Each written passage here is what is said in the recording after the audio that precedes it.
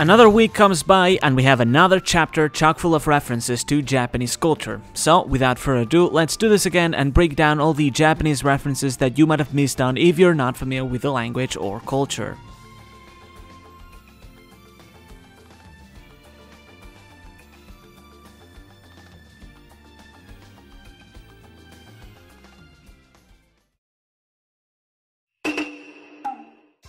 So, first of all, this isn't anything particularly new, but I still thought I'd mention it. Miyagi and Tristan, the being doctor and nurse that we saw back in Zou, have names based on Japanese puns. The Japanese word for goat is yagi, hence why he's called Miyagi, while the Japanese word for squirrel is risu, which can be found in Tristan, which in Japanese is Toristan. In the Japanese version, Miyagi refers to Chopper as Chopper Sensei, as the term is used to refer to someone who is a master or expert of a specific field, which can be applied to many fields, such as with artists, athletes, medics, and many others, as it's a very flexible term. What's funny here, though, is that sensei is usually used for people with a lot of experience in their field in order to show respect, despite the fact that Chopper is technically still a minor, he's still just a young man, but he's that skilled with medicine that even someone with such medical expertise and experience as Miyagi still addresses him like a superior. Next is Marco's attack, which, like many attacks in One Piece, is a very elaborate pun. The attack is called Nashi no Tsubute, with the kanji reading Horitsubute, or tossing pineapples. At first glance, this seems like a simple joke based on Marco's hair, but do you know this reference goes way deeper than you might imagine? And that the reason why Oda drew Marco like a pineapple is actually based on Eastern mythology and culture? In today's day and age, pineapples in Japan are often just commonly called pineapple. However, there's also a Japanese word that was used more commonly back in the day that derives from Eastern origin. This word, that was derived from Chinese, with the original Japanese term for the pineapple being hori, is written with the kanji for phoenix pear. Pineapples technically aren't pears, but in the East they were considered in the same category because of their shape, in the same way that we call it an apple in English, despite the fact it's not exactly an apple. And phoenix comes from the fact that they felt a pineapple look like the tail of a ho-oh, a mythological creature often referred to as the Chinese phoenix. The ho-oh and the phoenix are technically two very different creatures, in the same way that the Eastern dragon and the Western dragon are technically different creatures as well, but in today's day and age they're mostly called the same and grouped together, and Marco is based on both the phoenix and the ho-oh. But yeah, now you know that the reason why Marco's head looks like a pineapple is because in Japan, the pineapple is known as the phoenix spear. Anyways, back to the attack itself. The first kanji is hori, or pineapple, while the second is tsubute, which refers to the act of throwing small stones, making the attack horitsubute, which literally means tossing pineapples. However, the furigana for the attack is different from the kanji reading, with the phonetic reading being nashi no tsubute.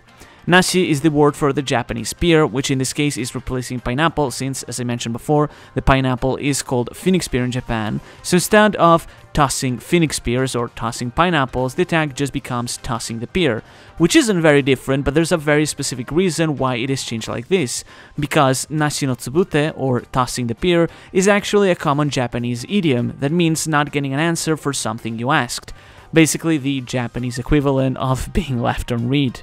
Because pears have the same phonetic reading as nothing, this play on words was written in this specific way. So, to recap, Marco's attack is called tossing the pear, which is a Japanese idiom for not getting an answer, but pear in the kanji reading is replaced with pineapple, since Japanese in pineapple is called a phoenix pear, and Marco does, well, look like a pineapple. Now, moving on, we got all the devil fruit designs for the Flying Six. To quickly recap, Death Drake has the Allosaurus fruit, Page 1 has the Spinosaurus fruit, and Ulti has the Pachycephalosaurus fruit, which the Pachycephalosaurus is known for having a robust head, which makes sense since being stubborn in Japanese is called having a hard head. As for the new ones, however, Sasaki has the Triceratops fruit, which is quite fitting since Triceratops are known for their thick build and massive bone frill that protects their neck from the attacks of other predators. As such, Triceratops have very high defense, which makes sense since Sasaki is the leader of the armored forces. However, I should take this opportunity to clarify something.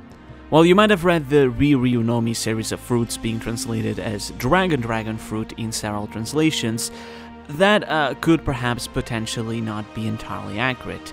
The reason behind this choice is because in Japanese, dinosaurs are called kyoryu, which translates to scary dragon. This isn't much different from the English etymology of dinosaur, which means scary lizard, so instead of using lizard, they simply use dragon.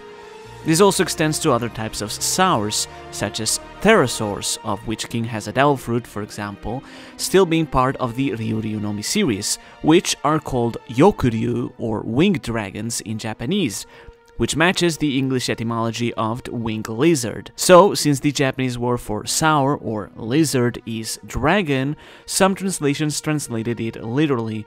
However, I feel it's not really an accurate translation because it would be the same as calling it the lizard fruit just because that is the etymology of the name, so calling it the sour fruit I feel personally is more logical, unless they are somehow part of the same series as, say, Kaido's dragon fruit if he does have one and it's not vice versa, but I just don't think that's very likely at this point. Similarly fitting is Who's Who has a saber-tooth fruit. This one was a very popular theory since his crew members seemed to be themed around cats, and sure enough, everybody was right. Who's Who does indeed have a saber-toothed tiger fruit. His location within the castle, though, is what is interesting because it is called the Cat Cafe. While they do exist in other countries as well, cat cafes are very commonly found in Japan and are basically cafes where cats are allowed to roam around, making for a cozier environment. Cats will often go up to customers who are allowed to pet them. In this case, since Who's Who's crew is themed around cats, it makes sense that he has an area in the castle themed after a cat cafe. This area even features several structures for cats to climb over, just like those found in real cat cafes, and giant tables like those found in a cafe. The sign seen on top of Who's Who even features the kanji for neko, or cat.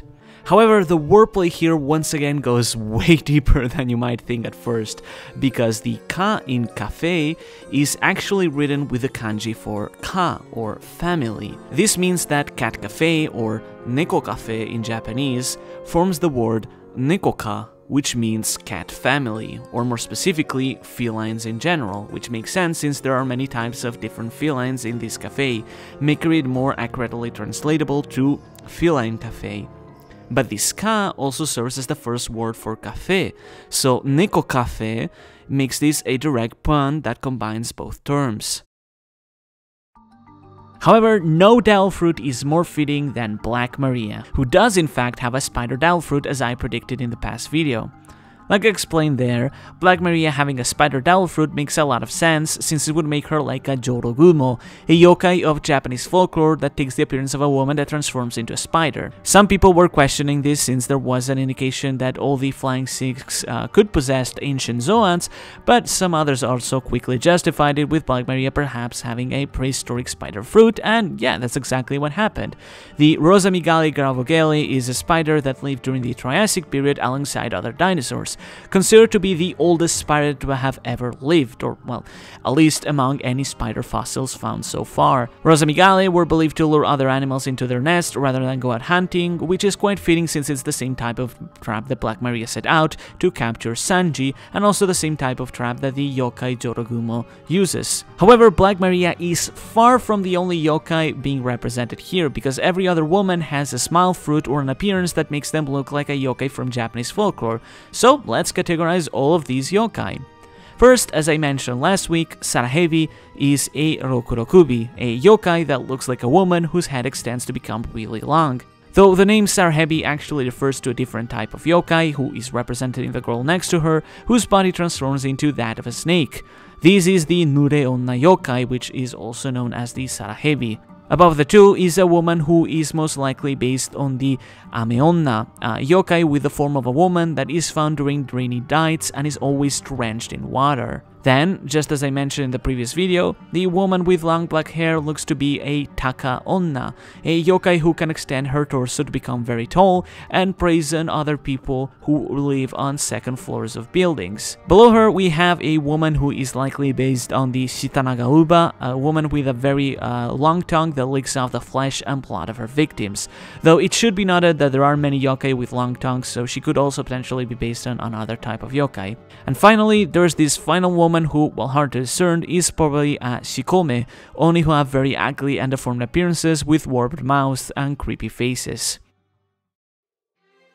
So, those are all the references to Japanese culture within this chapter, and I couldn't be more satisfied with the Devil Fruits Oda picked for the Flying Six. Which among them is your favorite? Let me know, and I'll see you next week. Thanks for watching. Welcome to Jurassic